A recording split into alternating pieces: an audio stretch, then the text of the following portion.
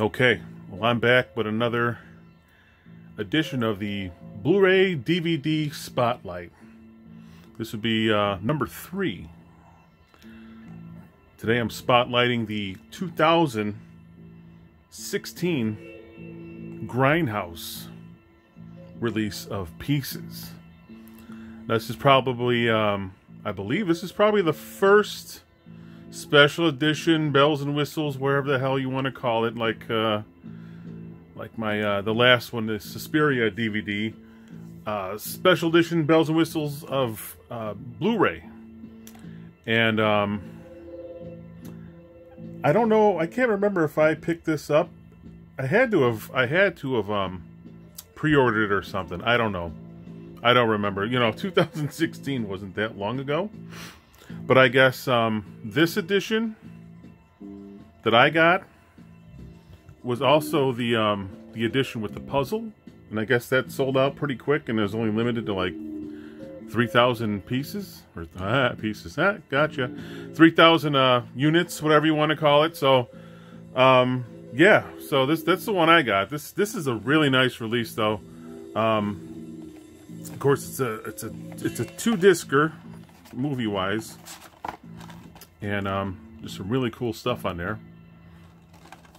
And this movie was always like, I don't know how to describe it. It's awesome. It's great. This is the very first. This is going to age me a little bit. This is the very first movie I rented on VHS.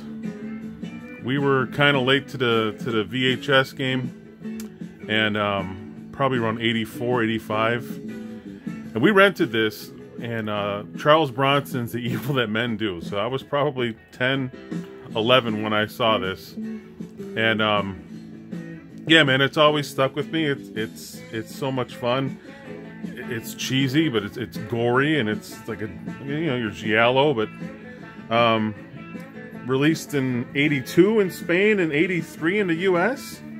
So it wasn't really out that long when I finally saw it, but this is a great edition. I don't know, I'm thinking it's still around, just not the puzzle edition. So that's what sold me. This little thing right here.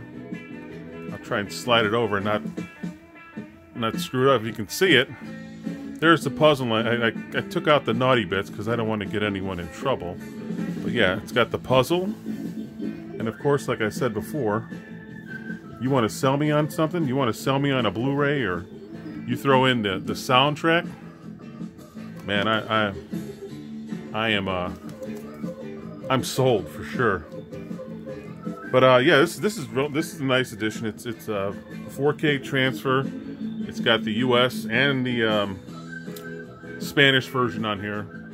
Some interviews. I guess it's some of the interviews and stuff that would carry over from the DVD that came out a few years earlier.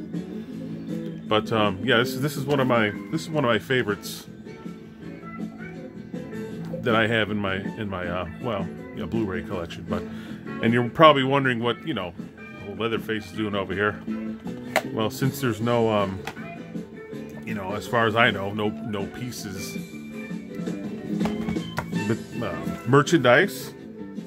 It's just going with the old tagline: "You don't have to go to Texas for a chainsaw massacre." And there he is, old Leatherface in pieces.